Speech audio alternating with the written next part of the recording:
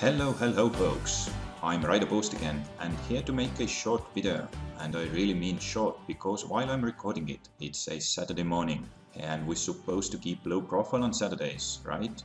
At least in terms of working.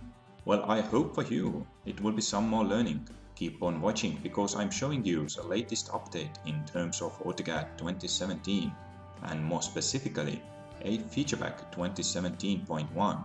You can install it through Autodesk Desktop app or Autodesk Manage account. Yes, it applies to AutoCAD family products, including AutoCAD LT. And keeping it short as I promised, I definitely want to point out that now you can easily see what new features are added or updated. I just go to my help menu and clicking on About Autodesk AutoCAD 2017. As you see, we talk about AutoCAD 2017.1 update. I close it. But let's continue. I'm still in the help menu, but now ensuring that highlight new features is on.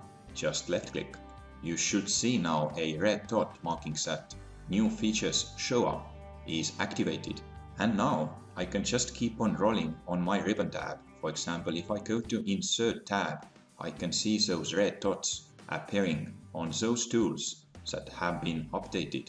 For example, PDF import or combining text. If I go to Express Tools, I can also see a new update here under Convert to mText. We will come back in my later videos about those updates in more detail. So if you think that my videos do have some value for your learning curve, subscribe to my channel and you will be the first who knows about my new additions. Bye bye.